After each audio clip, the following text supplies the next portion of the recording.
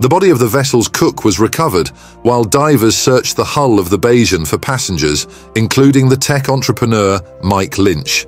Deep-sea divers with Italy's firefighter corps resumed their search on Tuesday for 6 missing passengers, including a British software mogul and his daughter, of a yacht that sank off the coast of Sicily the previous day. 22 people were on board the 180-foot British-flagged sailing yacht, the Bayesian, which was anchored near the port of Porticello when it was hit by what witnesses described as a waterspout, a small tornado on water during a sudden and violent storm. The captain of a nearby sailing cruise ship rescued 15 people who managed to get to a raft. The body of the yacht's cook, identified by news outlets as Ricaldo Thomas, a Canadian Antiguan, was recovered on Monday. However, according to Salvatore Coccina, an official with Sicily's Civil Protection Agency, several people are still unaccounted for. Those still missing are Mike Lynch, a British technology entrepreneur, his daughter Hannah, Jonathan Bloomer, chairman of Morgan Stanley International, his wife Judy Bloomer, Christopher J. Morvillo, a lawyer at Clifford Chance, and his wife Nida Morvillo. Prosecutors in the Italian city of Termini Imerese, east of where the yacht sank, are opening a formal investigation into the yacht sinking. The search for the missing passengers began on Monday. Still, it was suspended late that night as crews found themselves limited to the bridge deck and items like furnishings obstructing passage, the firefighters corps wrote on social media. When divers resumed the search on Tuesday, ships trawled the waters near the site, the corps said in a statement. The Italian Coast Guard also said that search operations were continuing unabated with the deployment of helicopters. The Coast Guard said there was no evidence that gasoline was leaking from the yacht.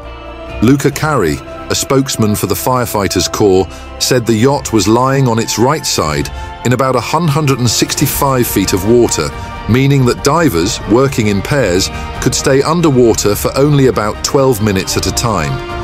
Divers were seeking a safe point of access to the vessel's cabins. Obviously, everything fell and the space is very tight, Mr. Cari said, adding that the divers were having to remove obstacles like furnishings and electrical wiring that were completely blocking passages. The firefighters corps said verifying whether people were inside the hull was impossible. Mr. Cari said that several divers had been part of the search and rescue operations when the Costa Concordia, a cruise liner, capsized off the Tuscan island of Giglio in 2012, killing 32 people. It is considered one of the worst maritime disasters in modern Italian history. It's like the Costa Concordia, but much smaller, Mr. Cari said in a telephone interview, comparing the search operations.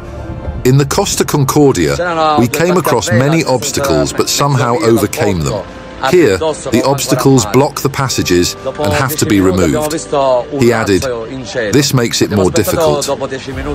Crews were also trying to raise the yacht, which experts will examine to determine why it sank. Until then, experts can only hypothesize what happened. Carsten Borner, the captain of a ship, the Sir Robert Baden-Powell, which picked up the Bayesian's 15 survivors, said in an interview that when the wind picked up around 4 a.m. Monday, the Bayesian was about 490 feet behind his vessel. Once the wind wound down, he said, he could not see the yacht anymore.